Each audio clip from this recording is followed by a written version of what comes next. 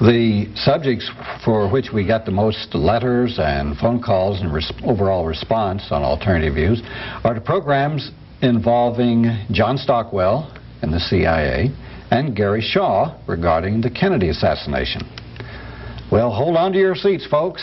This is a special occasion because we have both of these gentlemen with us on Alternative Views. Gary Shaw, of course, is the author of Cover Up. He's been studying the Kennedy assassination for the last 25 years, and undoubtedly you've seen our two previous, or maybe three previous programs with Gary Shaw. John Stockwell, of course, was in the CIA for 13 years, got out, wrote his famous book, In Search of Enemies, and we've done, I don't know, anywhere from 35 to 40 programs with John. Well, on Alternative Views now, we're going to look at the Kennedy assassination from the aspect of trying to put together the conspiracy to kill John Kennedy. In our previous programs, we've demolished the Warren Commission report, so we're not even going to deal with that today.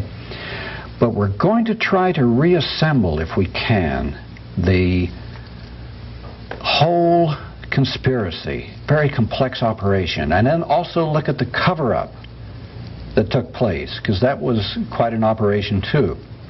There have also been a lot of books that have been written recently about the Kennedy assassination, and we're going to review those as well. So I don't want to take any more time with the introduction. I'm so excited about what we're going to be talking about. Well, Gary, let's begin with your thesis of what actually happened. Let's try to reconstruct step by step your analysis of how the assassination of John F. Kennedy took place that fateful day in Dallas. I don't know how long that's going to take us, Doug, but we'll try. Yeah, what are the different elements in this conspiracy? Basically, the different elements in the conspiracy concern the politics of that day, John Kennedy's movement in certain directions that were contrary in some aspects to almost every major force in America. And so, though he was a very popular president with the majority of the people, he had made an awful lot of very powerful folks mad at him. And so Texas was having its problems from the Democratic Party standpoint, and they were divided, and so the president comes to Texas on a political trip, and they plan motorcades and so forth for him to meet the people and give speeches and try to mend those party wounds. He arrives in Dallas and is, of course, assassinated, we're told, by one lone individual. Anybody that was there knew immediately that there were more than one gunman, that there were several. In fact, we've got certain eyewitnesses that felt like that there was an automatic weapon being used. That's how forceful and how quickly the shots were being fired at the motorcade. So what I did is exactly the opposite of what the Warren Commission did not do, and that is take the evidence from that day that we had, the physical evidence, and try to make some sense of it and go backward from the scene of the crime and establish shooters, placement of the shooters, gun directions, number of shots, etc. And in doing so, it was real easy to determine that there were at least 4 primary gunmen, 2 to the president's front, right front. And remember, in the motorcade, the clear side of the automobile is the right and the rear. They planned it perfectly. And so there were 2 shooters to the right front, 2 shooters to the right rear. The ones in the front were more on a level with the motorcade. The 2 in the rear were upward and above. This limited the possibility of hurting people within the limousine, wounding others, in fact, to some extent. Go ahead. This would have required so much coordination, so much planning, that so many people would have to have been involved, starting even with the route that it was taken. That's correct. Whoever designed the route either had to have been involved in the conspiracy, or the conspirators would have had to know the route sufficiently in advance to be able to plan it and to be able to train. On a previous program you said you think they probably trained with mock-ups and all of this. Now, can you give us an idea of how this might have taken place? Okay, I believe it's very simple. I think that not necessarily did they have to have someone to plan the motorcade route. I think they knew in advance from people that they had contact with the direction that the motorcade would take. And from that, they were able to plan the best possible site for it. They chose this site and they practiced with it. I think they built a mock-up. They had their 2 kill zones. Okay, this is the kill zone A. I call this gunman number 1 and gunman number 2. That's a triangulation of gunfire, very strategically located. Let's see, point 1, is that on top of the school book? On top of the school book depository. Oh, okay. Okay. This is the final 2 shots that hit the president. This is in kill zone B, or the 6th set of road stripes, and comes from the southwesternly 6th floor window of the school book depository and from the picket fence just above the grassy knoll to the left. That's number 3 and number 4. It's real important for us to take another look at the Zapruder film. This is the famous Abraham Zapruder film of the Kennedy assassination.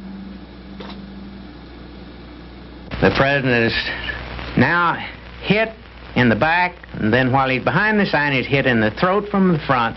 He's now grasping at his throat and trying to talk to his wife, and the fatal headshot.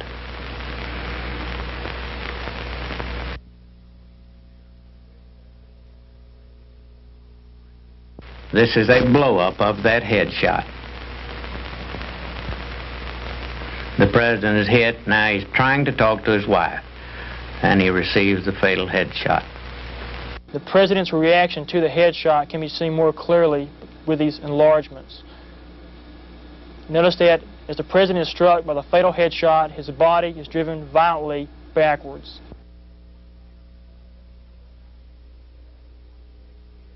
And if you watch the Zapruder film, you see the president hit twice at one section of the street. He's hit again twice at a second section. These just happen to coincide with the 4th set of road stripes numbering down from Houston Street on Elm to the 6th set of road stripes. That was pre-planned. They didn't have to try to follow him. When he came to that 6th set of road stripes, there's 2 gunmen that were already honed in right at that point. And they didn't have to have much timing between the 2 because they knew where they were going to hit him. And they fired. They did their job. The one thing you don't want to do if you're going to kill the President of the United States or any leader is miss. And I think they had 2 teams, 2 shooting teams, and they very accurately did their job that day.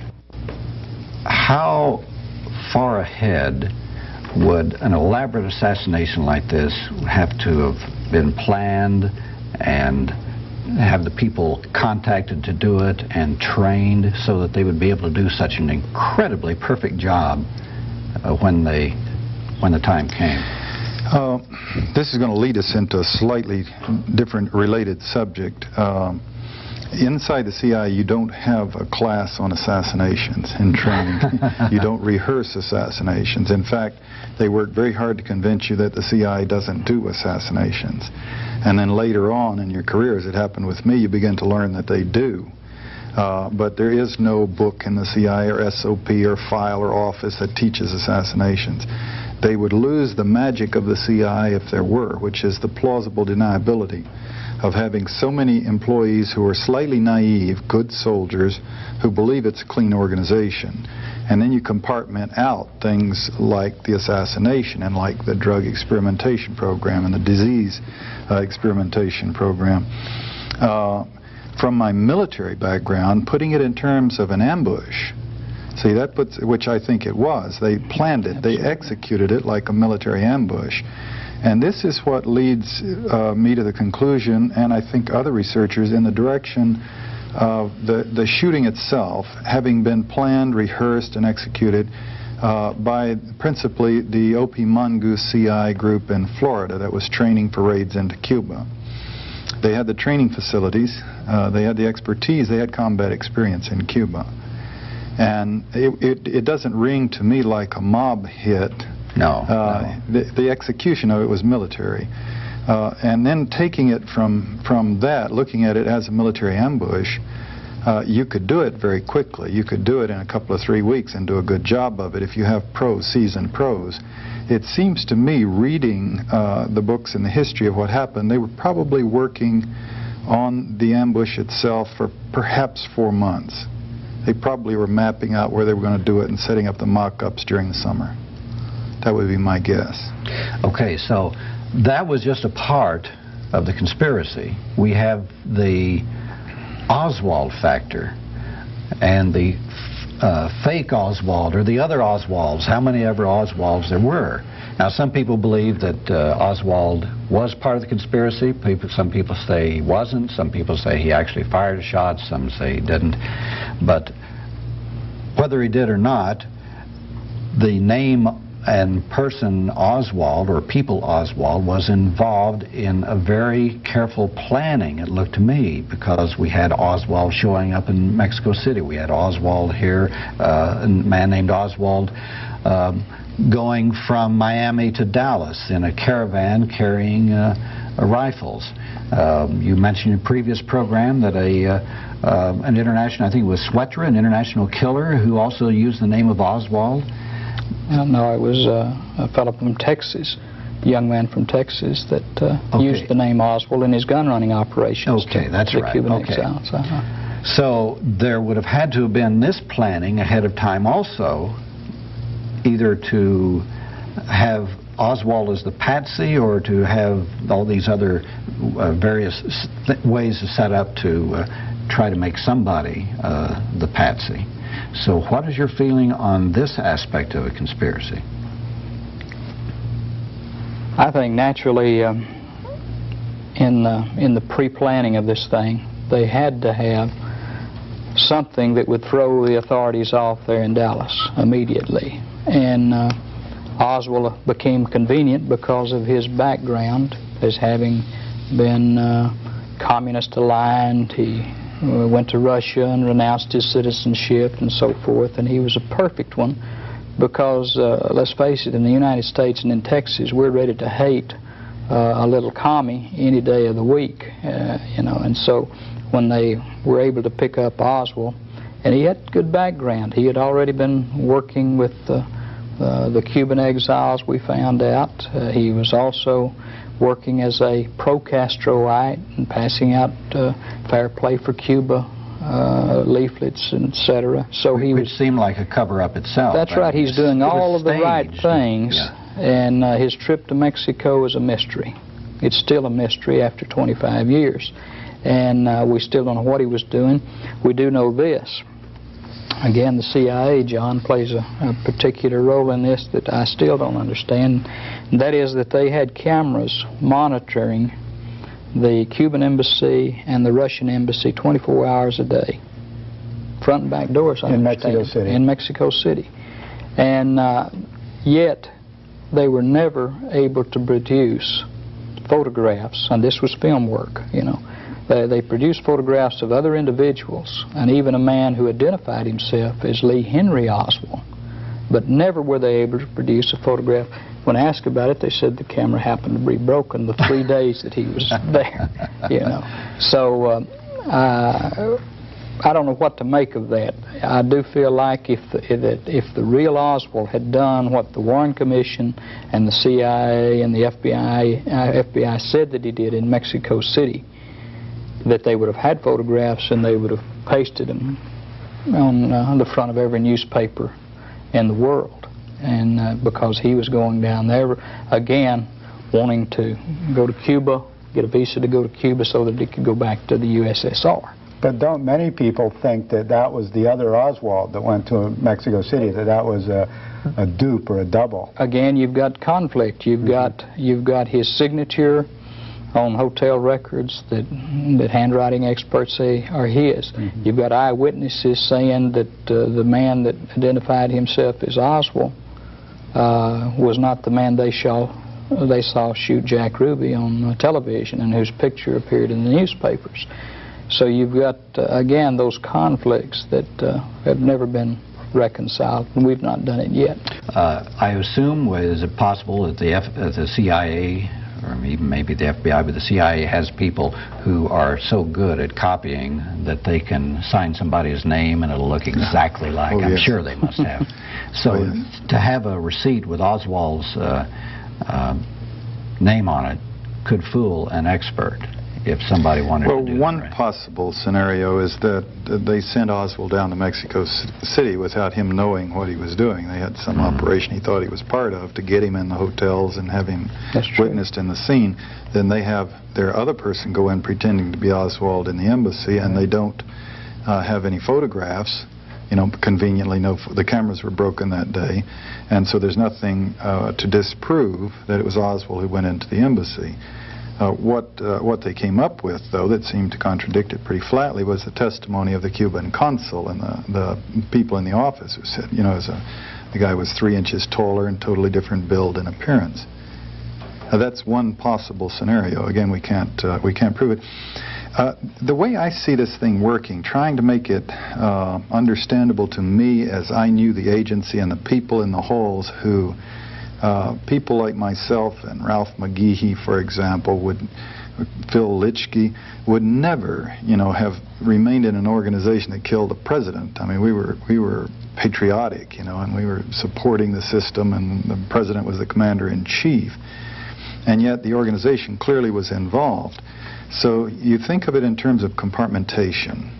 You have this group down in Florida, which is not inside the building, bureaucrats, you know, wearing coats and ties and shuffling papers.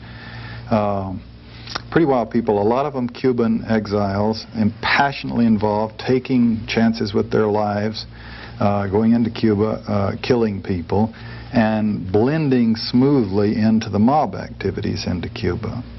And if they were the ones that did it, as appears to be the case, they were quite compartmented from the activities in the building and all the rest of us. Then you start saying, well, how broad was the conspiracy? And I suggest that it could have worked this way. It wouldn't take that many people to actually plan and execute the killing, including setting up Oswald as a decoy, as a patsy. For the simple reason, if you take a total of 10 to 12 people there at the time of the ambush, Jack Ruby undoubtedly involved in running errands, working with them, and maybe a couple of other people in New Orleans and Houston, directed by the O.P. Mongoose connections from Florida, and you could do everything, you know, that I see having been done. You do have to have some kind of cooperation from the Secret Service to detour the presidential convoy. This might have been full complicity by the Secret Service, or it might have been someone led into it, and a gross lack of discipline, which we've seen the Secret Service manifest many times before in the past. But to make it work on a broader scale, the cover-up, you had to have an atmosphere where a broad segment of the government and the mob had agreed that somebody ought to kill the bastard, as you know, they saw it. And each segment that was involved in the cover-up had to have their own grievance against him, the president, which they did. So, one, they were hearing rumors that it was going to happen. Two, an atmosphere had been created where they condoned in advance that it would happen. It was okay to kill this president. They were kind of hungry for it to happen. So you have a relatively small group of people actually plan and execute the killing, and a bunch of other people standing by and just automatically saying it's in our interest to work a cover-up on it. And they had been fed some essential ingredients that would make a cover-up possible, on which to build a cover-up that seems to us, in retrospect, to have been pretty preposterous, of a lone assassin. Very small police force with limited resources would, in a serious investigation, would have immediately have turned up 100 things that were not consistent with a lone assassin. But just by throwing out the lone assassin, they were able to seize on that and build on that rather flagrantly, but successfully, to sell it to the public in such a way, and the rest of the establishment, so that no one was ever punished. But John, that sounds a lot like the book Betrayal by Robert Morrow, in which he tries to reconstruct as best he could, and he said that it was done with a renegade group of CIA people in conjunction with the Cuban exiles, but with the knowledge of the CIA up at the top who let it happen. It was done by these people, but someone up at the top had to know. But see, that doesn't mean the whole building or all 15,000 people had to know, but there had to be a thread going up to the top, and I've speculated a lot. You know, who was the chain of command? How high does it go? A lot of things seem to indicate that Dick Helms probably knew of it and may have been involved in the prior approvals and planning, or he may have been sitting there knowing, sensing that it was going on, but in the sense, you do a lot of things in the CIA without spelling it out to headquarters. They teach you to do that, what you don't put in writing. And the whole science of being a chief of station is to know what they want done and to make it happen, but without forcing them to say yes or no. And of course, where it gets tricky is if you misread them and do something they don't want done, you can wreck your whole career. So that's the subtlety of that business.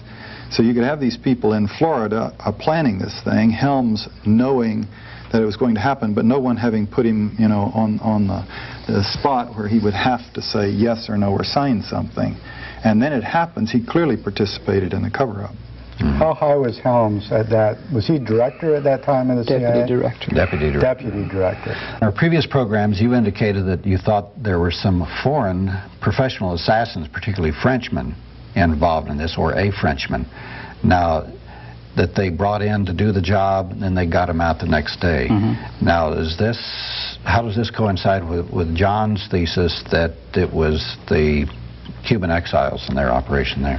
Among this conglomerate, this group of people that were participating in being trained by the CIA, were mercenaries or soldiers of fortune from the corners of the world.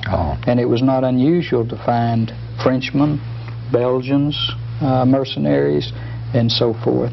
So it would not surprise me if you're going to kill the most important man in the world at that time, and I see him as that, I think you would get the best trained men available. And it does not surprise me that the evidence leads toward some French mercenaries being used in this operation. I don't have any great problem with that, but I don't think that they necessarily had to have brought in a full team of shooters from Marseille, for the simple reason they had some very passionate people right on their own staffs. I could visualize a scene where some of the people like Orlando Bosch was saying, I want to shoot, you know, I want one of the rifles, and maybe some of the others, but they might have had a professional or two brought in, you know, as the nucleus of the thing. Is there a mafia connection that's plausible to the two of you? It is to me, simply because the mob was already operating within this this program.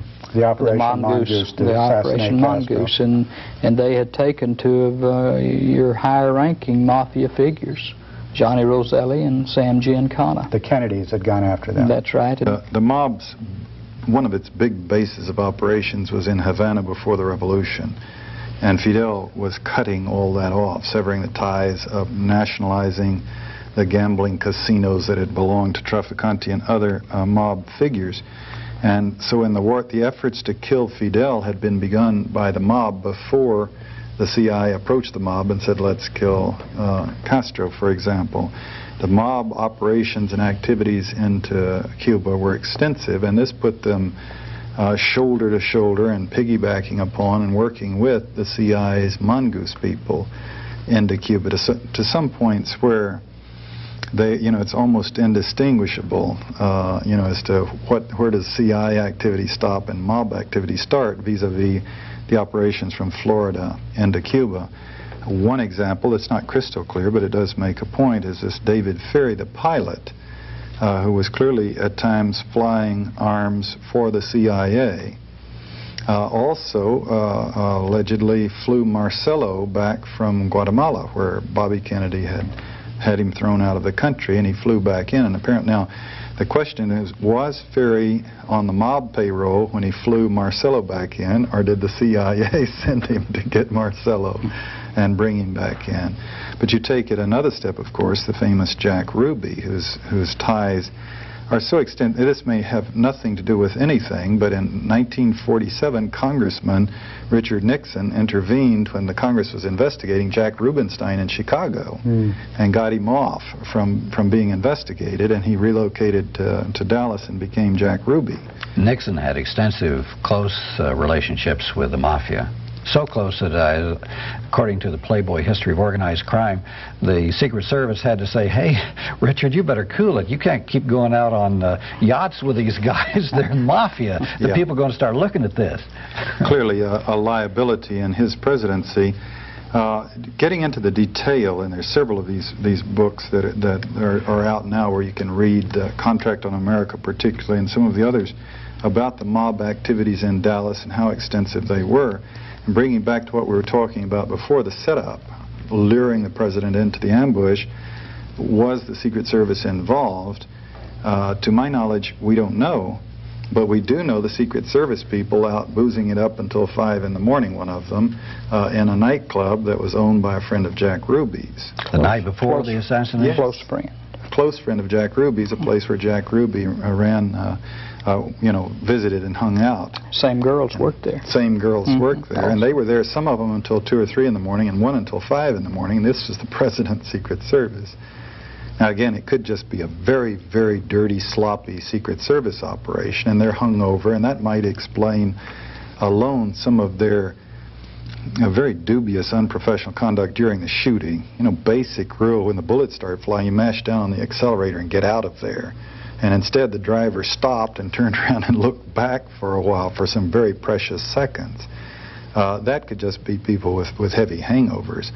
Or it could be some corruption from the mob. Or maybe the mob's role was just take these people out and show them a good time and get them thoroughly drunk. Provide information also to the CIA or whoever the hitmen were. So you don't think the mob were part of the hit squad? In other words, it has more of a military CIA operation. Oh, I think they overlapped right into it. I see. Yeah, I think that the lines distinguishing from the mongoose people and their activities and the mob activities in Florida, in New Orleans, and Dallas through Ruby were probably indistinguishable. Ferry working for both, Jack Ruby working for both, indistinguishable. And you get into the question about how would they know what the exact route was. Well, you know, if they're boozing it up until 5 in the morning with Secret Service people, you can presume that the contact was very intimate and they knew a lot about what was happening. There's always been something that has not bothered me, but did puzzle me a bit. How far ahead of time did Oswald take that job at the school book depository? About a month. It was about a month, a little over a month. About a month. So if he was part of the conspiracy, they would have had to know what the route was a month ahead of time, would they not, if they were going to plant him as the patsy? And I wonder even if the trip was scheduled that far in advance. Yes, the trip was planned that far in advance, and probably the motorcade was on paper. And the one key ingredient there to knowing about the motorcade is Jack Ruby's close relationship with the Dallas Police Department. He went as he pleased among them. They came to his club. They were treated royally. His girls were told to wine, dine, whatever they needed, and to take care of them. That's the reason he was able on Friday night. We even have one witness now, a policeman whose office was right next door to where they were interrogating Oswald, who said that Jack Ruby on Friday night actually went into the office of Will Fritz where they were interrogating Oswald. Wow. We know he was at the police. We've got film of him. But that has never come out. And this is a reliable officer of that day who's now retired and says, I don't care, this needs to be known. The route then, was that selected by the local police or the Secret Service, or selected by the local police and then approved by the Secret Service? Because it was against Yes. all regulations. Basically, the record is this, that the Secret Service were taken by Assistant Chief Charles Batchelor at the time, who was in charge of the motorcade. When Batchelor got to Dealey Plaza, after driving the first part of the motorcade, and he said, then we hit Stemmons Freeway right up here, and it's right out to Market Hall. He did not tell the Secret Service that there would be a right-hand turn going down Houston, 90-degree right-hand turn, and then that 120-degree angle turn down on Elm Street. He did not take him that far. So you can speculate either that was we don't want to know, don't tell us anything, or they were not told anything, and they assumed that they would continue right on directly in Main Street, and that Main Street, the street tied into Stemmons Freeway. And once again, you could either say this is part of the conspiracy or this was part of the people who were incredibly incompetent. Mm-hmm. But you find this all the way through. So that, all the way through. Which leads me to ask a question about the FBI then. There seemed to be complicity with the FBI, particularly in the cover-up, but now as the conspiracy, there were people flashing badges, Secret Service badges, FBI badges here and there. Maybe they were fake, maybe they weren't. But what was then the extent of the FBI relationships? I've heard people say that Oswald had relationships with the FBI, and Ruby, of course, had relationships There was with the an early FBI. report that Oswald had an informant status with the FBI. They had an informant number that he received funds monthly. One of the Western Union people testified to that fact, and that he received $200 a month. And his informant number was like S-172. In other words, they get real specific. Now, what I have a tendency to believe is that probably another individual was this informant who was using the name Oswald and was working for the FBI, and so they could legitimately say Lee Harvey Oswald, the man who shot the president, was never an informant of ours. But this other man who was being used, and I think all of the evidence points to some type of either bureau involvement or intelligence involvement, even if it's a low echelon involvement of Lee Harvey Oswald. It's like Senator Schweiker said, the fingerprints of intelligence are on every move that he made back in that period of time. FBI or CIA? Or one or the other, or Defense Intelligence Agency. We had a number of... So that's kind of the way I have approached it. It does not have to be. And the FBI had already destroyed a note, that the Oswald had brought up there. Well, on Oswald, do you think he was a patsy or a participant? My best guess is that he had absolutely nothing to do with the shooting that day. I think the evidence would prove that out in a court of law. That there was somebody in his place who looked very much like him, and it's even a good possibility that Oswald, acting on behalf of one of these agencies, had actually knew about the plot and perhaps had even tried to report it. Mark Lane gave a speech in which he said that when Oswald was informed that Kennedy had been shot, he said, and they were accusing him of doing it, he said, "So I'm the patsy." Right. Now, which would lead me to believe that he was part of the conspiracy. He may not have fired, he may not have been at the school book depository and all, but it leads you to think that he was part of the conspiracy. Or part of something. John Davis wrote a book called Mafia Kingfish. It'll be out in paperback in November, and I urge your viewers to buy it. Because it does make a very good case for Carlos Marcello as as one of the forces behind the assassination of the president. But he uncovered evidence that Lee Harvey Oswald actually worked for the Marcello family in New Orleans. As a boy, as a boy, as a runner. Adopted and his uncle did work for Marcello. Right. They know that, and he worked for his uncle. And so that's a close tie with New Orleans and with David Ferry and with organized crime. And when it came time to find somebody as this patsy, he was a natural, which leads me to the conclusion that whoever his immediate superior, his case officer, or whoever it might be that directed his activities in whatever intelligence operation that he was in, had to have also probably been in on the conspiracy to kill the president. And he was manipulating Lee Harvey Oswald into the position that he was. The job at the Texas School Book Depository, his trip back to his rooming house where the Dallas police car, while he's inside, comes up and honks twice, and he comes out, and the last time the landlady sees him, he's standing on the corner waiting on a bus.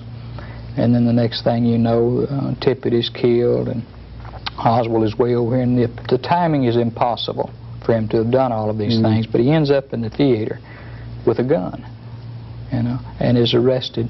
The first two things the cops say to him, now here is a man miles from the scene of a crime.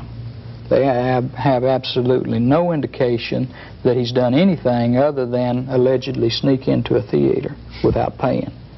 And they arrested him, and they're saying, shoot the president, will you? And we have eyewitnesses and ear witnesses testifying to that. That's what they were saying. And even to the point of taking a gun butt and striking him with it. And at that point, they didn't have any of the reconstructions of the Warren Commission, which turned out to be stretched and false.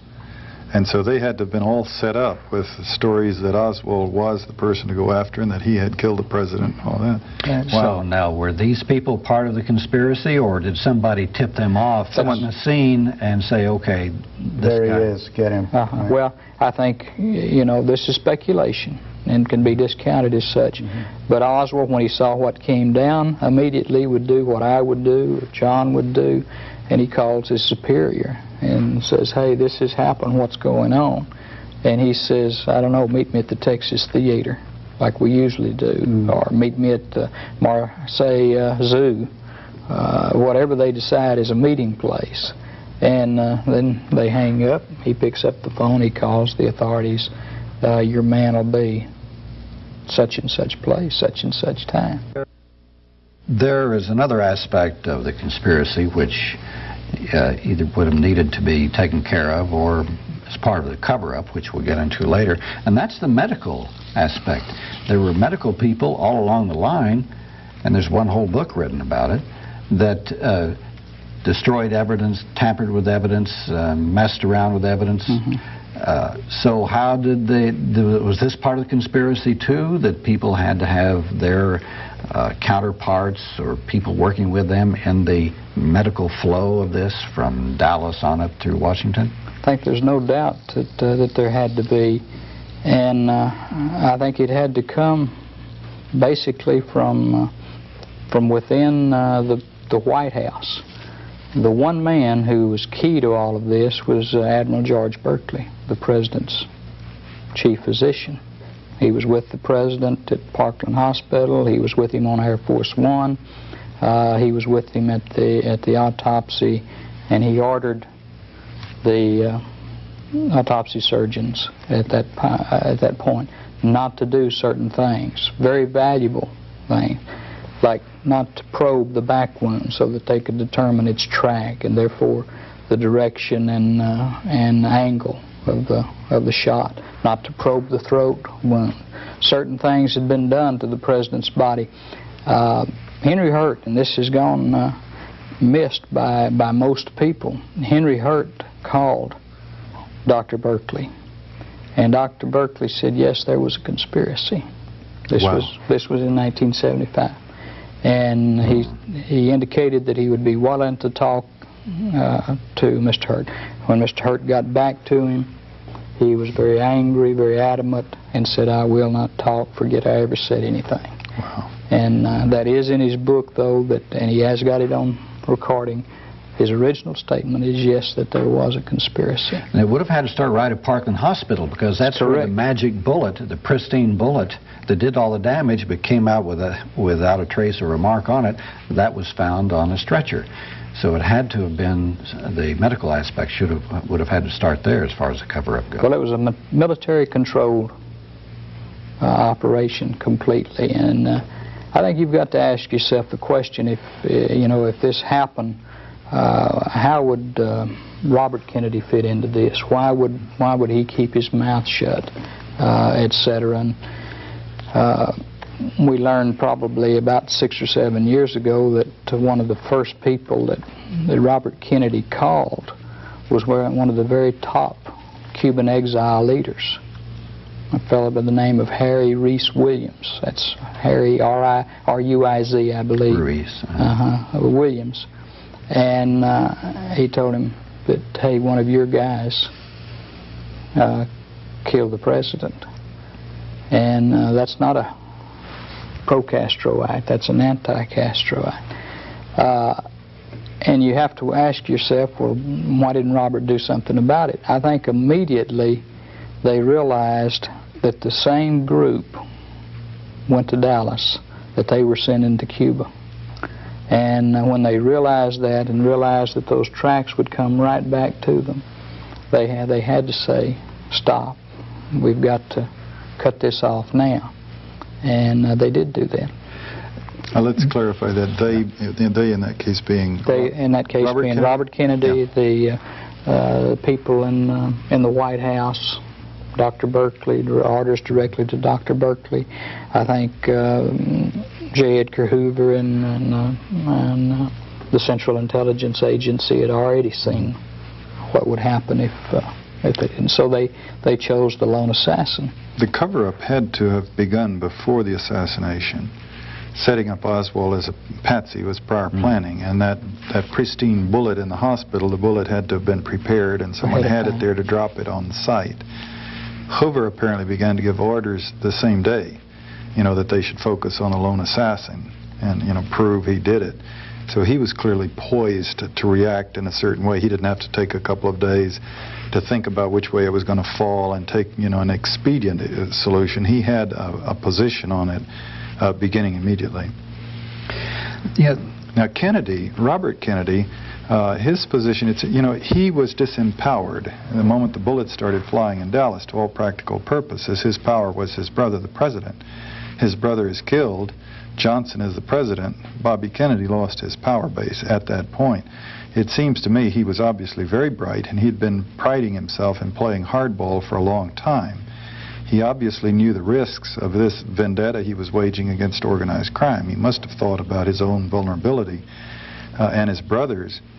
And it seems to me he immediately began, okay, get my head down and emerge eventually as president, and then I'll resume the fight with some muscle to make it happen. And this is the only way I can explain why he was so relatively quiet about what had happened. He knew he could be knocked off unless he became president and had the power to do something about it. The whole Kennedy family, including John Kennedy's immediate family, bought the lone assassin thing. Well, publicly they did. I really wonder if Robert did. I doubt it. I doubt it. You could not be an intelligent person and buy into that thing as it unfolded. No, I mean, but this is part of the cover-up too, to put this face before the American people.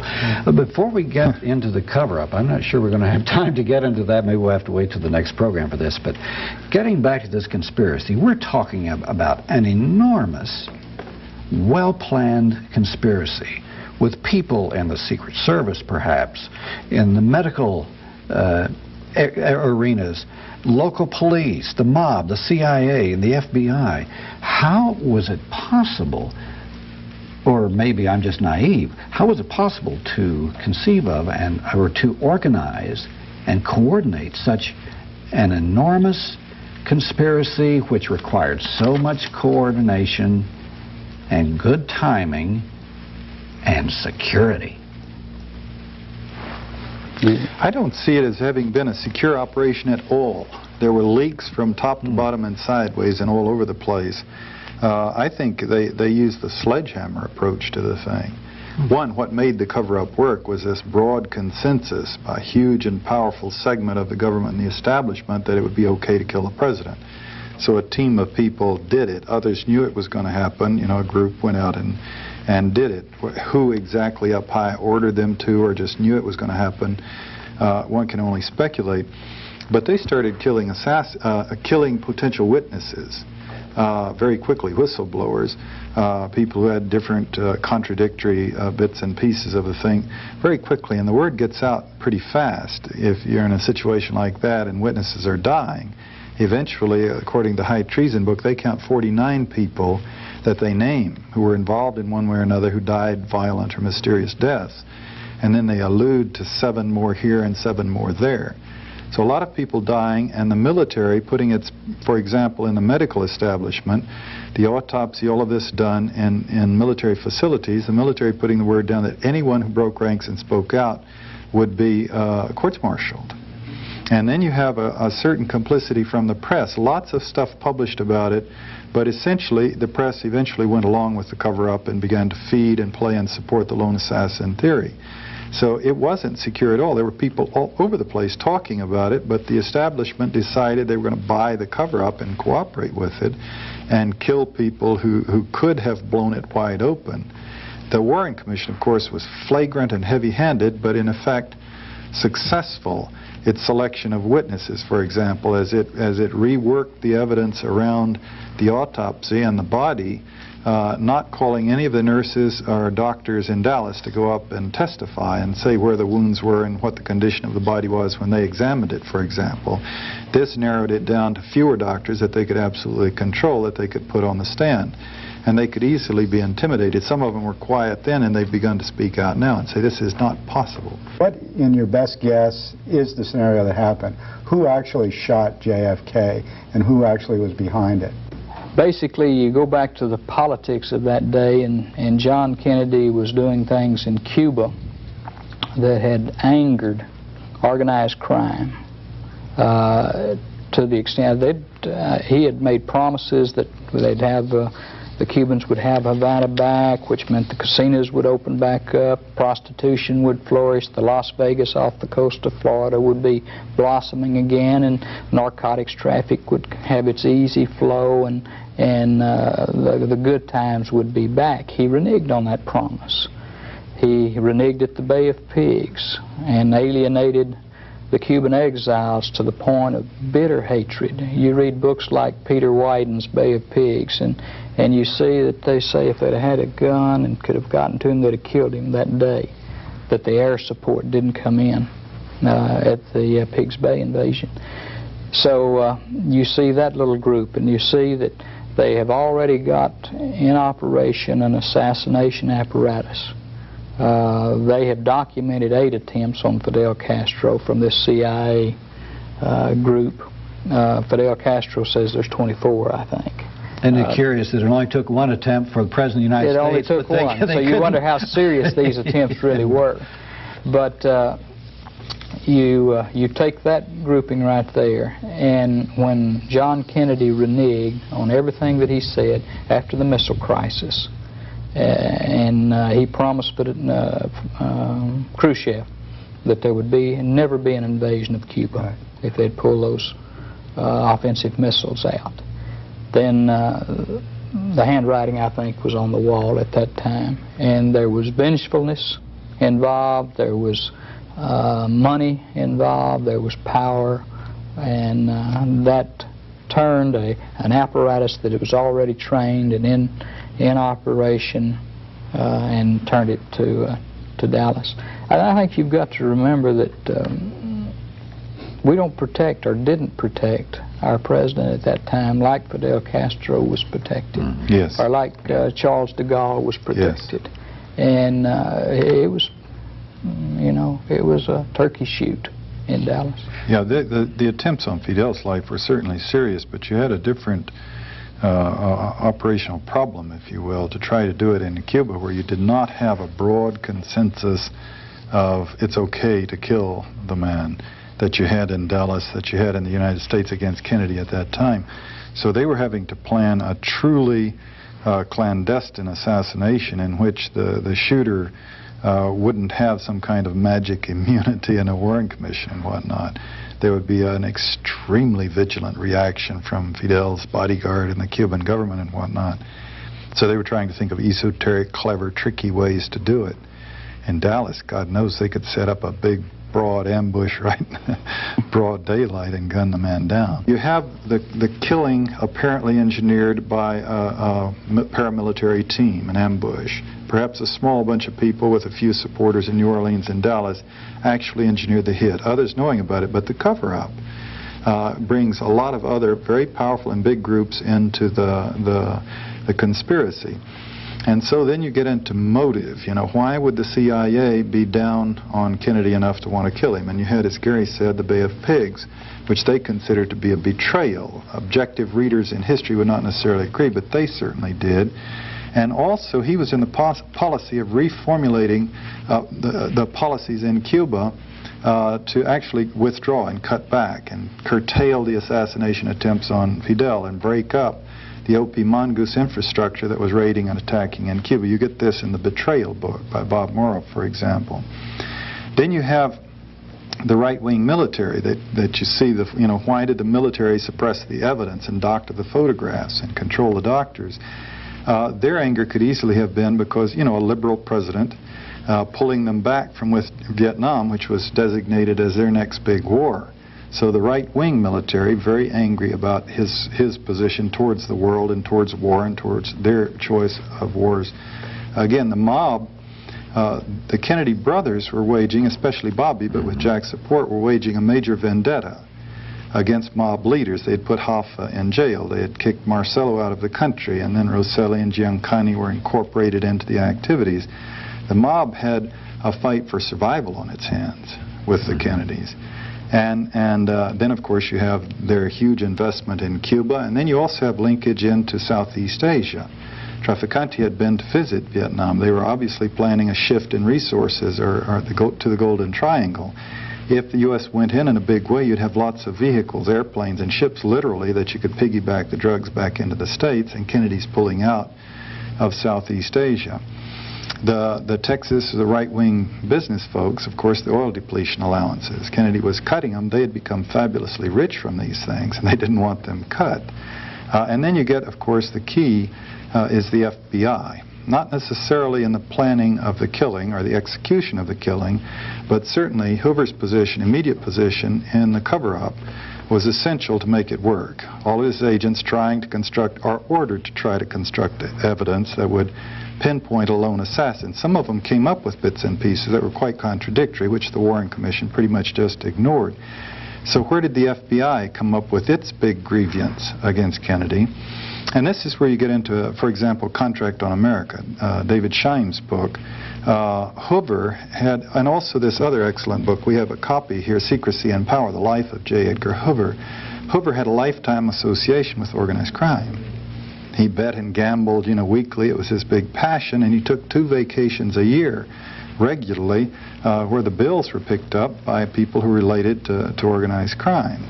And he maintained throughout that organized crime was not a problem, not a factor in our society. Didn't exist. Didn't exist. No, the mafia didn't exist. The mafia didn't exist. And so he's in a position, from that position and that history and that involvement, his relationship with the mob, and then, of course, his hard right-wing stance, period, across the board. What you had all of these people faced with a very dynamic, effective, liberal president who promised to be in office for 4 years and then 4 more years, quite possibly followed by his brother for 4 years and maybe 4 more years, and God knows, Teddy after that. I mean, they could see a real dynasty moving. All the polls were showing that they had no chance whatsoever to win in the electoral process. And this is the reasoning where people come up and say it was a coup d'etat. This right-wing shadow government faced with, each element with their grievance against Kennedy, and this bottom underlying agreement that he was a liberal, doing everything wrong from their view of the world, wanting to get rid of him. They couldn't wait for an election. They wouldn't win an election anyway. So the only way they could defend their interests would be to eliminate him, thereby at the same time establishing very clearly to subsequent presidents and senators and congresspeople about who really controls the power in this country and what the bottom line is when you start taking positions that could damage their interests. Well, we've talked about the conspiracy.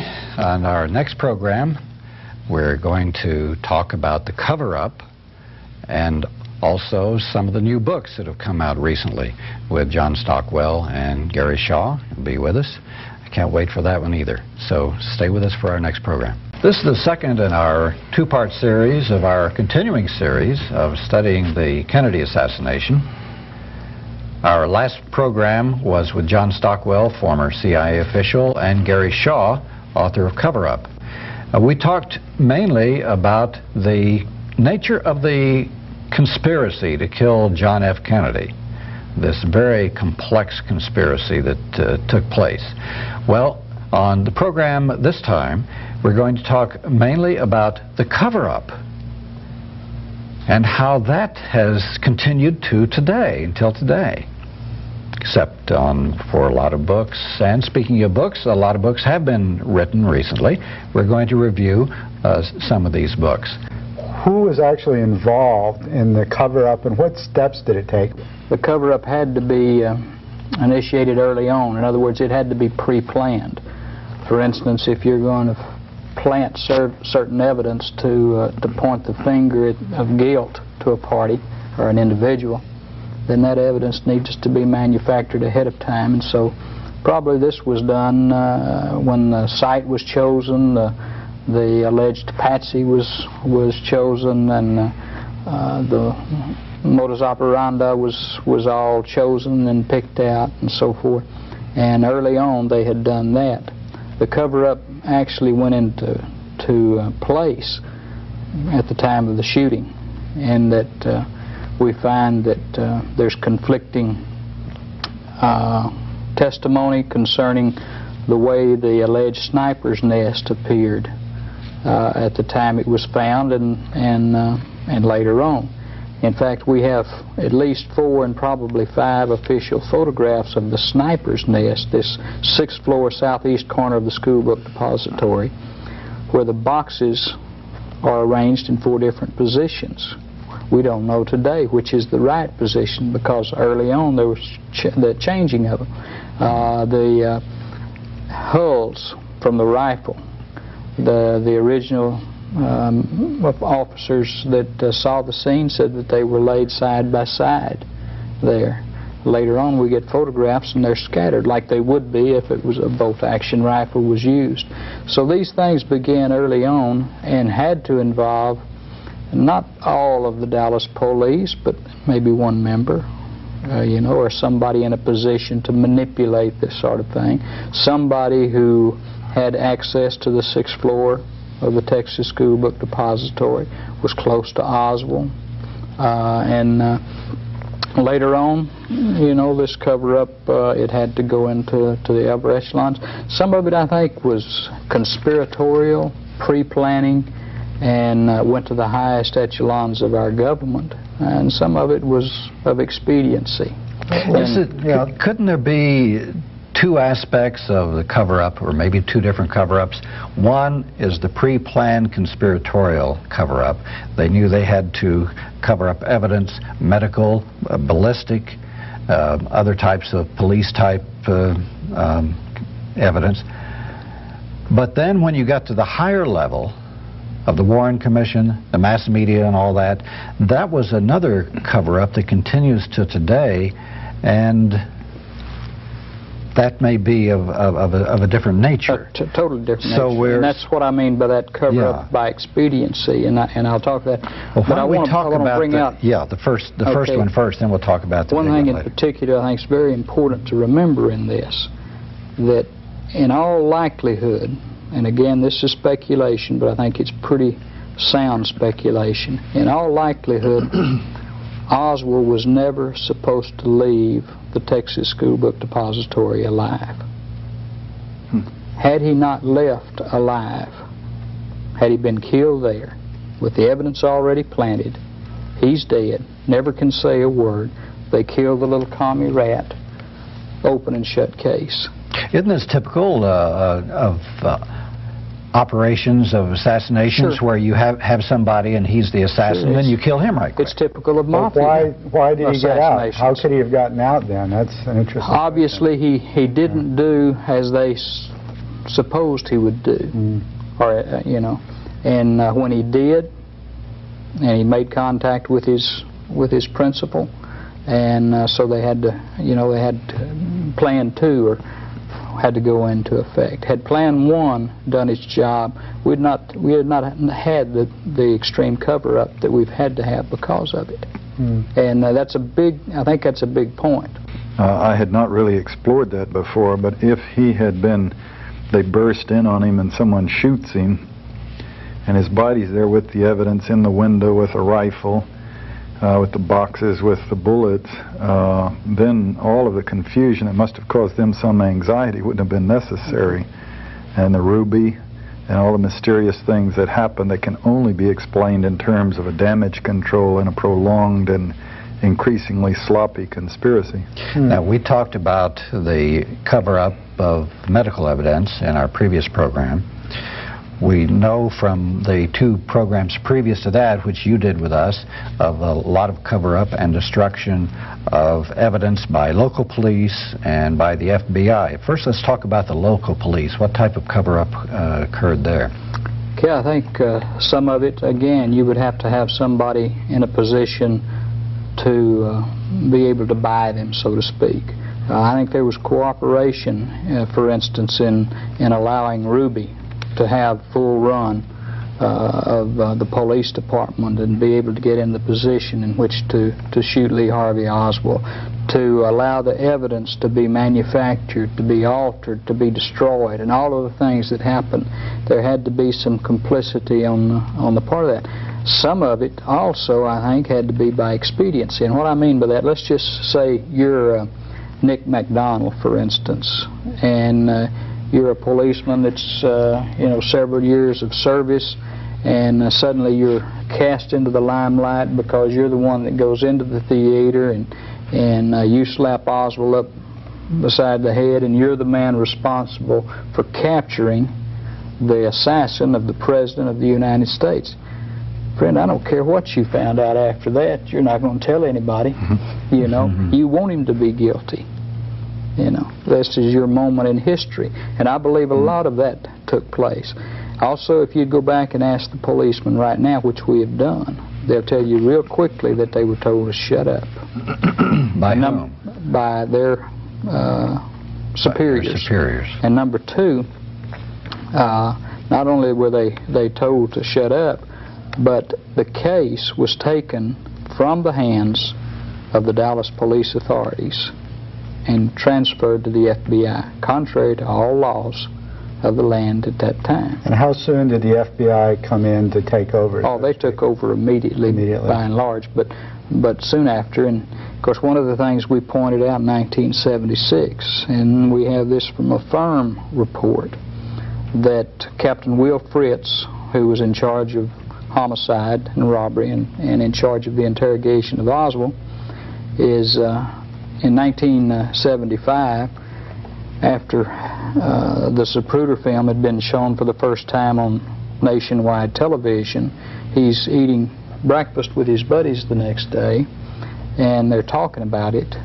and he just almost stops in mid-bite, and he says, well, probably all of this is going to come out now. He said, but I'll tell you fellas, this is a group that he always ate with. I'll tell you guys that when the president called me, we were investigating this crime.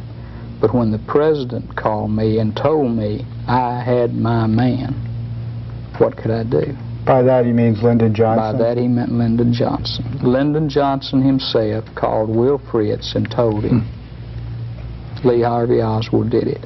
And of course that's what Hoover began to espouse immediately. Okay, now the FBI was involved in destruction of evidence and manipulation of evidence, tampering with evidence, and they also had a hold of Lee Harvey Oswald for a while, and they, as I understand it, they didn't even keep transcripts of their interrogation of Lee Harvey Oswald. Well, basically the interrogation of Oswald came under Will Fritz, who was pretty well renowned for his interrogation of prisoners, and but the FBI were sitting in on it. As I understand, were other intelligence agents, Secret Service, and Fritz made the statement that he kept no notes. That's real important. He kept no notes of the interrogation. He didn't say I didn't take any. He said I kept no notes. But we've got statements from at least 2 people, including Oswald himself. When he was asked one time about a certain thing, he says, I've already answered that. It's in your notes. Read it for yourself. So we know that from him and from a postal inspector by the name of Harry Holmes, who was also present for what I don't know what a postal inspector is doing at an interrogation, but he was, who also mentioned the notes that were being kept. But they've never turned up. And so we don't know what Oswald was saying during the hours of his incarceration and before Jack Ruby shot him. But the Dallas police were not as derelict, I think, in the evidentiary stages as was the Federal Bureau of Investigation, because some of what they did, I find hard to believe even now. Gary, one of the big aspects of the cover-up has to do with this grassy knoll theory. The Zapruder film, many eyewitnesses immediately after the shooting said that they saw and heard smoke and bullets coming from the opposite end of Dealey Plaza from where Oswald was supposedly shooting him. And the Zapruder film saw Kennedy's head go in two directions. How did they cover up this grassy knoll theory? Who was responsible for that? Was that police, FBI, or how did this cover-up take place? Basically, it had to take place in this way. The Warren Commission totally relied on the FBI.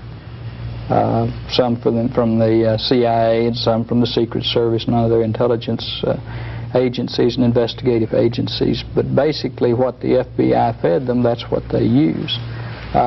So that the FBI, completely, they didn't say that there were no witnesses who said the shots, but there were no reliable reports of shots anywhere other than the 6th floor of the Texas School Book Depository. One of the funny things about that is they publish still frames, frame by frame, of the Zapruder film in the Warren Commission volumes. When they get to frame number 312 and 313, which is the time of the president's fatal headshot, then he takes and reverses those frames afterward. I say he. They are reversed.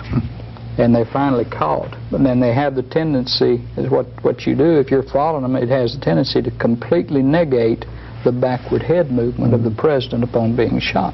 That's in the Warren Commission report. That's in the Warren Commission I understand volumes. And he wrote a letter, of course, when they found it, and said it was just a printing error. All of those frames, and that's the only two that are out of order. So it's this kind of thing all the way through. I thought the FBI had done that. They doctored it up. Well, they were responsible for it. They were responsible. But they also swallowed a lot of other evidence, didn't they? Oh, yeah.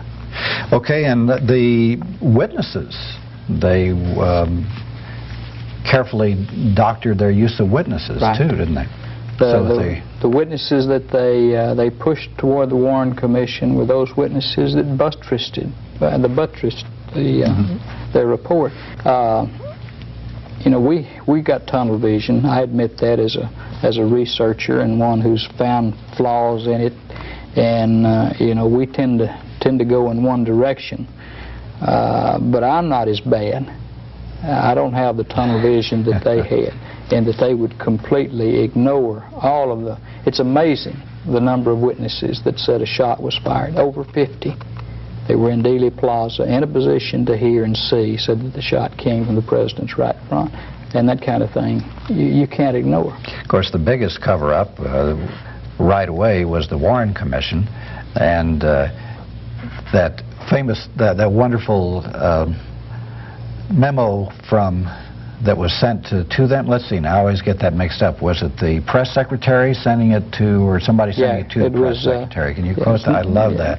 Yeah, it was the Assistant Attorney General. Oh, that's right. Nicholas Katzenbach writing to Mr. Bill Moyers, who was new aide to the new President Lyndon Johnson, and he wrote that, we must, this is a paraphrase, we must say Oswald was the lone assassin, and that we must not let the American people think that he's not. Right.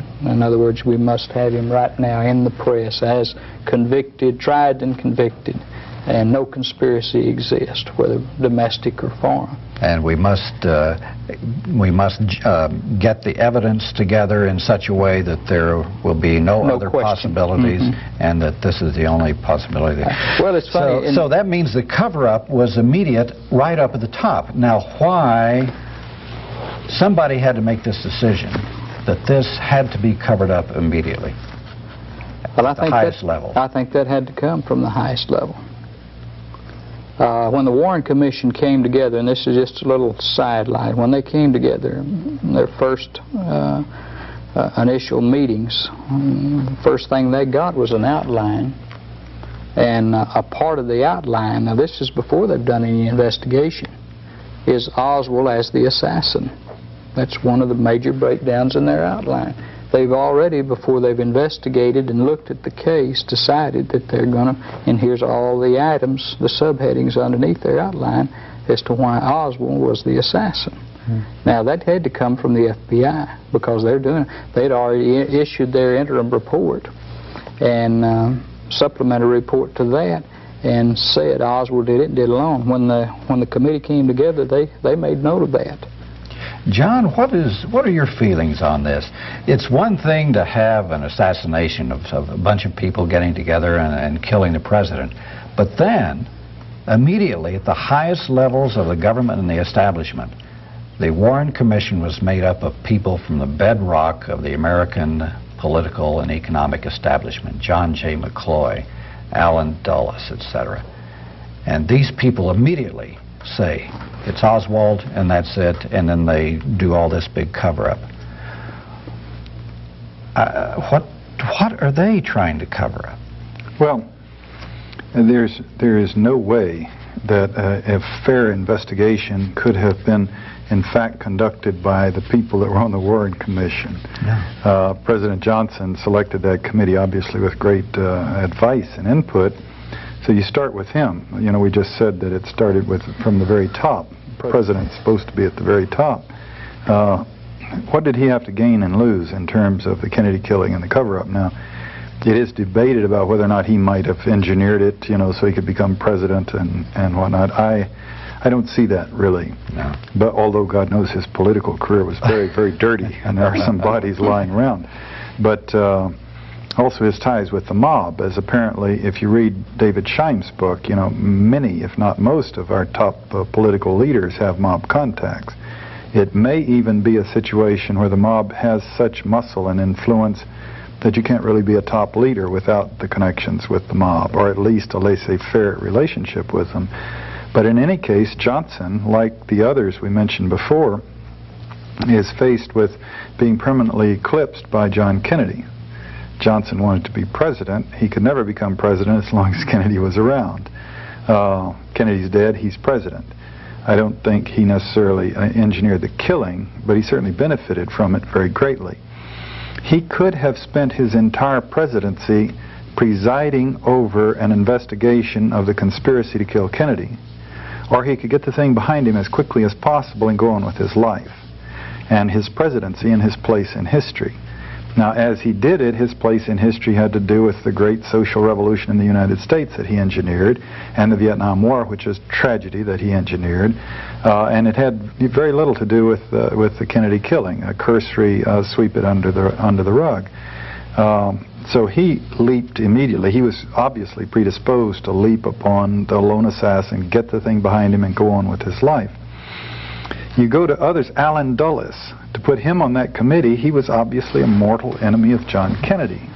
He was the person in the CIA, the famous director, who really was responsible for the Bay of Pigs fiasco, even to the detail of arranging to be in Puerto Rico giving a lecture when the landing happened so that he would have plausible deniability, which meant he wasn't there to persuade the president to do this or that. He was hiding out down in Puerto Rico.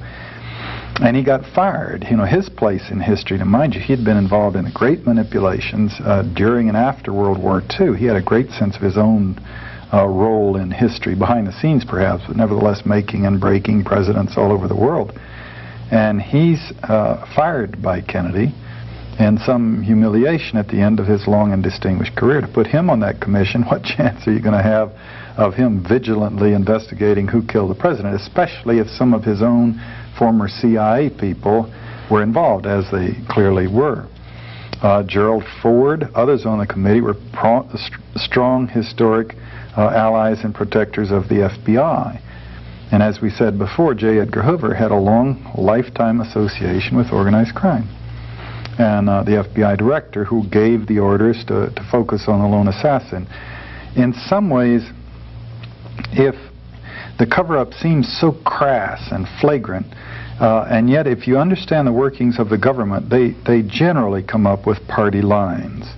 I mean, the president or Henry Kissinger, when he dominated the government, would put out the word, and this is the policy, and everybody else, even if they knew it wasn't true, that was the line, and everybody sort of takes up on it.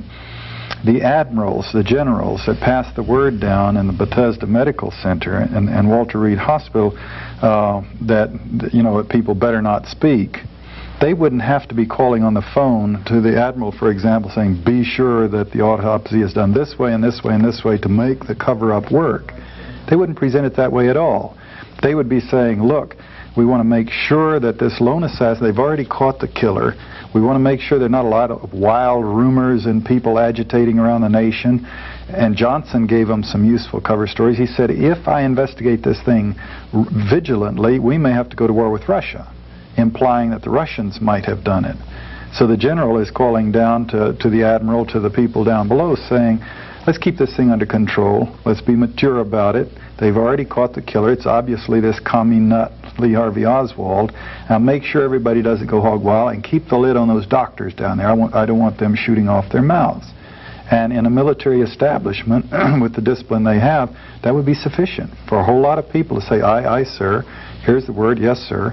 And then, of course, they had to have someone a little more cynical than that to manipulate the photographs. To put hair in places where there wasn't hair before and cover up wounds that, so they literally cut, it's in the high treason book of the head of the president, and you can see where they added in effect, a toupee to cover up where where wounds actually existed. This kind of thing, the whole government agreeing, and then the establishment agreeing, the press agreeing. Okay, here's the line, this is the way it is, the president said. The Warren Commission said, and it all falls kind of naturally into place. Except in this case, I mean, they've done it hundreds and hundreds of times with lesser things. The necessity of our going into the Vietnam War. That blew up in their faces later on, but it worked for a while, and the nation marched off to war again. They did it very successfully with Ronald Reagan as he was president, trying to make him appear as a wise, benign president when in fact he was mentally defective. He couldn't think straight. But they all agreed that he was the president and it was his policies, and they packaged him and sold him to the country. Well, now there was a massive mass media cover-up in this too. They went right along with it. To this day, the establishment media say you were given the party line of the Warren Commission. Now, how could they have been controlled and fit into this framework? Well, 80% of our news in this country is quoting the president or quoting some figure, quoting the Warren Commission. This is how they maintain power in the hands of the people in power, or are the voices, the spokespeople in power. The news is that in giving his speech today, President Bush said such and so. It's not considered to be good form to write, and he was lying through his teeth throughout the whole thing, and everybody was laughing and giggling because it couldn't possibly be true. No, the news story is the president said such and so, and then what he said. And then Senator so-and-so, and the Warren Commission, there was article after article, when the people on the commission itself were speaking out, and they were all saying, and J. Edgar Hoover's statements, and Bill Moyer's statements, and the Assistant Attorney General's statements, and all the others saying it's clearly a lone assassin. So the media is reporting that. Now, obviously, the media, one would dream that the media could take a more aggressive position and put big headlines saying flagrant cover-up afoot, people are lying all over the place. But the rules of journalism that the owners of the media have established are that that would be irresponsible journalism. This is where you get into the books, Manufacturing Consent. Chomsky's book on the subject, or Inventing Reality, Michael Parenti's book on the subject, how they make believe, and then make the nation believe they're make-believe. It's irresponsible journalism for the newspapers to take the lead and say what happened. They believe their role, or they maintain that their role, is to announce or to repeat to the public what the leaders say happened. On the editorial page, they obviously could do a better job. They would defend themselves, I'm quite sure, by saying, oh, we ran lots of articles about other theories and other possibilities. And we ran lots of op-ed pieces expressing doubt about this, that, and the other. And they go back and show you the articles.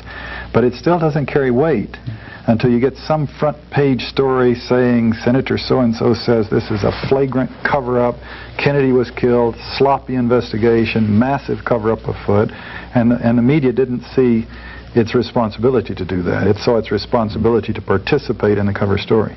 There's another aspect of this too, that from my studies, if you look to see who the media moguls were at this time and who the top people in the American power structure, you know, like the head of Chase Manhattan Bank, the head of Ford Foundation, the head of the CIA, you find that they're all interlocked with each other. They're involved in organizations such as the Council on Foreign Relations, the Bilderbergers. They are in a lot of the same elite social clubs. The head of the Time Life was a man who was a very important person at the top of the American power structures, C.D. Jackson. So it'd be very easy for these people to see each other informally or call each other up, knowing each other and their attitudes on keeping control of the government and the economic system. It would be very easy for them to coordinate, say, hey, we got to do this, and then they would just take it from there. Wayne Smith, you know, who's a distinguished professor at Johns Hopkins, was formerly the State Department's representative in Cuba and resigned in '82 in protest of Reagan's policies. Lifetime career as a diplomat vis-a-vis the U.S. and Cuba.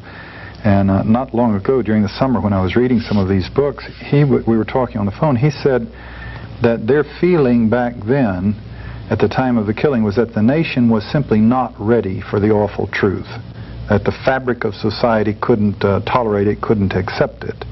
And then he said he wasn't sure they were necessarily wrong, given the circumstances back then.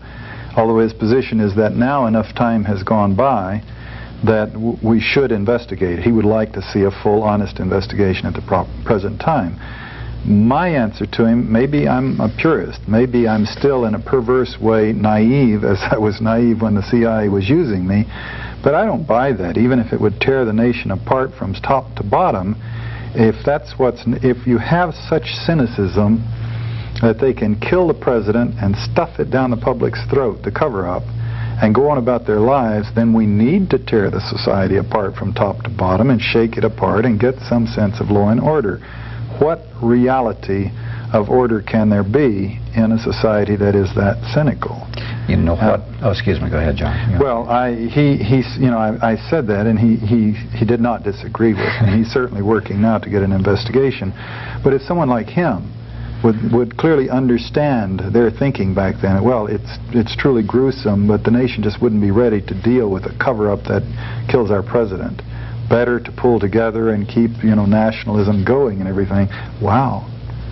I think every time I see the big dogs say something like that, I saw it during Watergate, etc. Oh, it'll tear this country apart if we have an investigation on. What they're really saying is that the American people would find out too much about how the American political and economic system really work and who controls it and how and who benefits.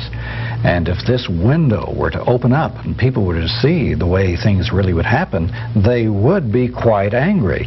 So in the Kennedy case, they would see how the CIA was operating, as Lyndon Johnson later said, a damn Murder Incorporated in Latin America. They would see the relationships between the establishment people and the mob and organized crime and drugs, and they would see all of these unsavory things which the American people are not aware of. And if there were a true investigation of this, these things would come out, and they might lose control. If there had been a true investigation of the Kennedy killing, George Bush's policies today would be different, if he would be in office, in fact.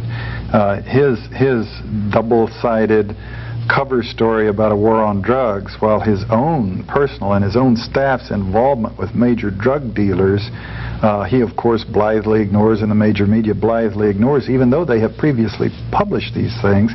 They've now agreed it's okay. What's happening there, one can surmise, is a carryover to the Kennedy assassination. This is the mafia, after all, or forms of it, that are smuggling the drugs, and you really are never going to go after them. You know, you don't want to get yourself bumped off. It's much better to play ball and all the balances take place, and that way you don't get yourself assassinated. In fact, there's even a more sinister aspect to this cover-up than we've gone into so far, and that is the amount of people that were killed or mysteriously died who were either involved in the conspiracy or had evidence and testimony that went against the lone assassin theory. Gary, when did the mysterious deaths, so to speak, begin with the cover-up? When did witnesses begin dying, let us say, under mysterious circumstances? And how broad did this mysterious death? Well, I think it'd probably have to start with Lee Oswald in the basement of the Dallas Police Department. I guess, right. And it goes from there. It started immediately, and it continues even today. There's no way to put a number figure to it, but you can, let's just take two or three. George de Mohrenschildt, who was Oswald's best friend in Dallas, a very influential Russian immigrant and a very smart, intelligent man, befriended the Oswalds. He had French intelligence connections dating back into World War II. Did some very strange things, had some strange connections to some very high-ranking people. In fact, was in a intelligence agency headquarters in mid-1963 with a colonel and a man from down in Haiti, one of the very important bankers down there. But that's a story, a different story. 3 hours before he was to talk to a Senate investigator looking into the Kennedy assassination, he had already made contact with him, set up the apartment. He takes a shotgun, puts it in his mouth, and blows his brains out. That's what we're told, and I'm supposing that that's what happened. But the key is it was because of the Kennedy assassination. Sam Giancana was one of these with Operation Mongoose, one of the organized crime figures who had already was telling the Senate and was being called before them one more time. And late in the night, he is shot in the basement of his home as he's fixing a breakfast, obviously for himself and whoever this friend, quote unquote, is that's there with him, who shoots him once in the back and then, I understand, shoots him 7 times in the mouth as he lays there dying, meaning just to make his point. Giancana's associate in this Operation Mongoose, which was the Castro assassination attempts, was a fellow by the name of John Roselli. You people have heard this story, but it's very important. He's been talking about all of the things surrounding the Castro attempts and the John Kennedy assassination, and suddenly he ends up floating up out of Key Biscayne, Florida, in a 55-gallon drum. He's been cut to pieces and stuffed into it and left there for dead. This goes on and on and on. There are eyewitnesses in Dealey Plaza, to Ruby associates and friends, to organized crime figures, to high CIA people. How many? I have no idea. It's it's been calculated by some to be in the 40s and 50s, and by some on up in past 100. I don't think you can actually say. The High Treason book is one of the better recent books. Let's talk about some of these recent books. Yeah, this would definitely be useful. This book, High Treason, by Robert Groden and Harrison Livingston, they list 49 people as I count them. They don't have them numbered, but I went down and numbered. If I didn't miss one, it was 49 by name, explaining what their association with the killing, what they knew and the timing of their killing. And then they mention a couple places of 7 here and 7 there that also were killed without naming them. These 49 killings, as they describe them, they're imaginative, all kinds of deaths, some of them apparently suicides, some of them improbable suicides, car crashes, shootings, bludgeonings, you name it. They could be done by anyone. I see a lot of mob involvement, but this is frankly because I know so much about the Jack Ruby's involvement in the killing and other mob figures in and around the killing. And so you know the mob was there, and then you think of these things, yeah, that sounds like the mob might very well have done that. If it had been a killing in a situation where there was no possible mob involvement, I would not have felt uncomfortable in believing that these were engineered by people like the CIA's O.P. Mongoose people or people working out of the Pentagon. There's nothing special about them. It's just different ways you can knock people off, trying to keep it, well, I say trying to keep it from being too flagrant, but lots of them are very flagrant. Getting onto these books, we've got so many and such good ones coming out now, and it makes it, in 1980, reading Anthony Summers' book, clearly you could only conclude from that that there was a conspiracy. What was the name of that book? Conspiracy. Oh, yeah. okay. His book, Conspiracy. And but he pulls his punches, sort of, or he pulls up at the end. He won't deal with the killed witnesses, and he won't deal really with projecting as to who might have done the conspiracy, who was responsible for it, and under what circumstances. Now, there were some books out then. Gary's book, Cover Up, did deal with, who might have done it, with the conspiracy, and the conspiracy and the killing and the cover-up.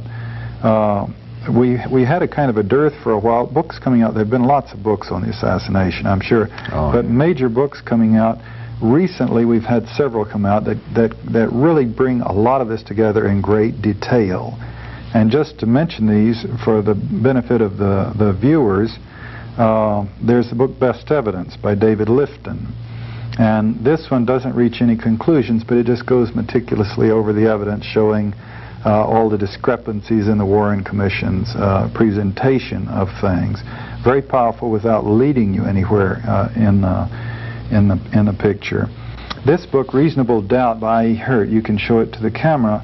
The first half of this book I found to be just absolutely excellent, as he presents the evidence in Dallas around the killing that could not fit a lone assassin theory. The second half of the book, I felt like it drifts into things that are much less specific, a little harder to follow, and thereby less convincing. Just in the last year, we have two books that have come out that are really quite fascinating, a little bit of unfortunate controversy around them, but even that may stimulate interest and make it worthwhile. But you have David Scheim's book, which presents a strong case. This is Contract on America, and it sold zillions of copies, fortunately. Zebra Press, published last year, where he focuses on the extent of the mob's involvement in the killing, but also with top U.S. political leaders. This is an excellent book to get a vision of how much an influence and how vigorous and how energetic the mob is and was in that killing. Unfortunately, it's a weakness in his book, I think. He just doesn't deal with the CIA's presence very much in the killing. Now, we've corresponded with him since then, and it is not that he believes the CIA was not present. He does, but he was just investigating the mob's involvement in it, and perhaps a better choice of wording, he might have said that. He might have come out and said, the CIA was also involved, but I've focused on the mob, and the mob overlaps into the CIA. Then you have the Garrison book, which goes the opposite and says it was the CIA and doesn't say much about the mob. And Garrison's book is another excellent book. That's Jim Garrison from New Orleans. He was the district attorney who investigated this thing, who engineered the trial, tried to get people prosecuted, tried to prosecute Clay Shaw. Himself was put on trial, and both of those trials were futile. The people were not convicted, he or Shaw. And then evidence came out much later that he probably would have won his case if he had had the full evidence against Shaw that came out years after Shaw died, one of the 49 people. Unfortunately, the controversy that surrounds Garrison is he was flailed by the major media. And lots of stories were circulated that he was associated with the mob. He was a district attorney in New Orleans where the mob ran things and Marcello had so much energy and control. And he's, of course, said that they were just out to get him because he was exposing their activities. Unfortunately, for his case, for his credibility, he has a shot in this book to clarify his position vis-a-vis the mob. And he doesn't. Even in this book, when he had a chance to say, here's why I was not involved with the mob, instead he says that Jack Ruby may have run some errands for the mob. Oh my gosh. Oh yeah, and he says at the end he brushes off mob involvement. At other times he said that in New Orleans he's found no evidence of Carlos Marcello running things or dominating things. And you could not be district attorney in New Orleans and not know of the extent of Marcello's activities. Maybe he doesn't want to be assassinated. Well, it could very well be. And now Scheim, it gets a little stickier than that. Scheim writes in his book that Garrison has mob ties and has been seen having brother with Carlos Marcello's brothers. Having breakfast and dinner, sorry, with Carlos Marcello's brothers after Marcello was in prison. And this would, imply an intimate, and also citing a time he went up country with them to some villa in Louisiana to meet with them. Now, we've tracked this down and asked Scheim about his source on that, and he says his sources are impeccable, but they're anonymous. He can't reveal them for the evidence of Garrison dining with the Marcello brothers.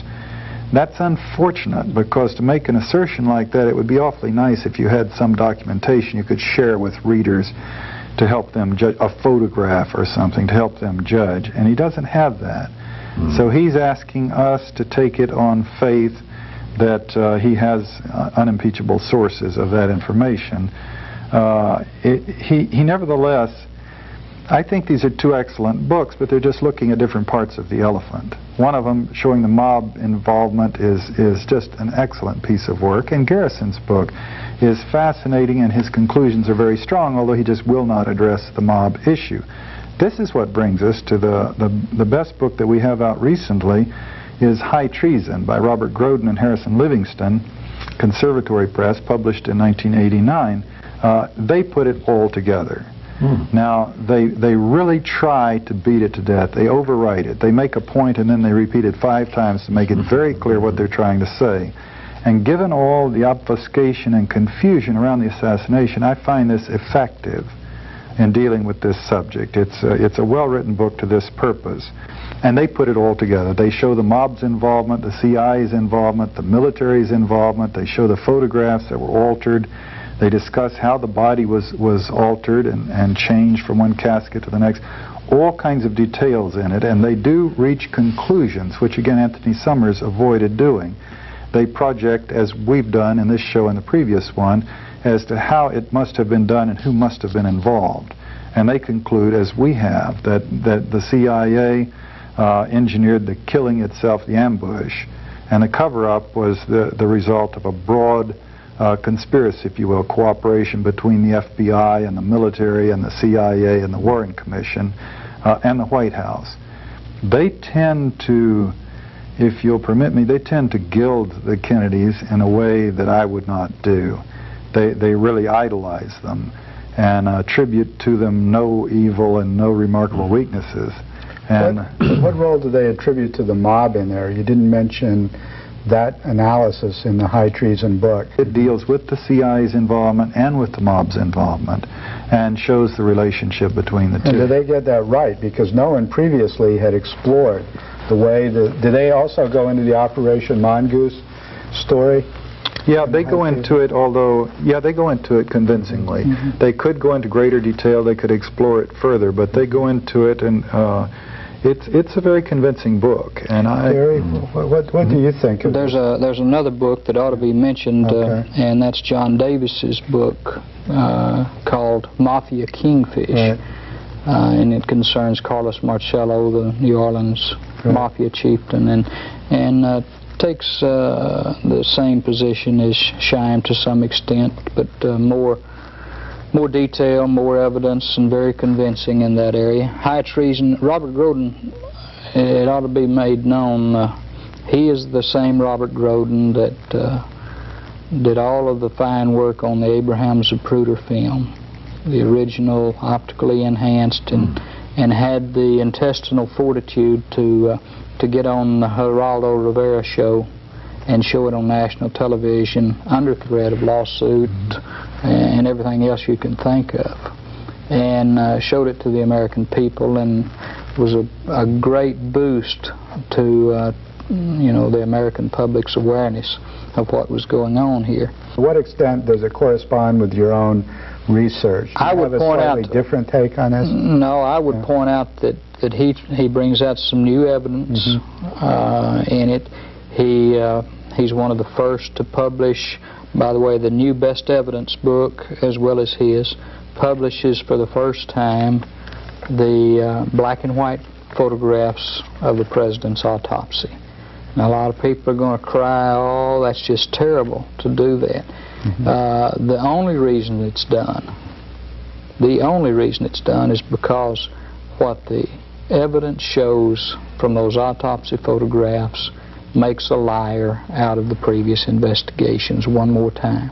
You should show the viewers the J. Edgar Hoover book, Secrecy and Power. Oh. It's a book that's excellent. It's restrained. They pull their punches. They don't talk about the fact that J. Edgar Hoover stole $1 million from the American taxpayer. He was a thief.